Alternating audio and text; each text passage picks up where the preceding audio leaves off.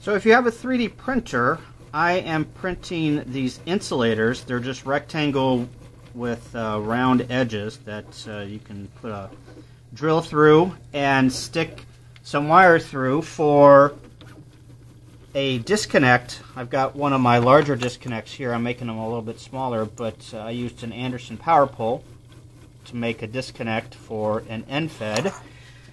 And I'm going to use my 2mm bullet connectors for these guys. I made them 50mm by 10mm, and they work really well for disconnects.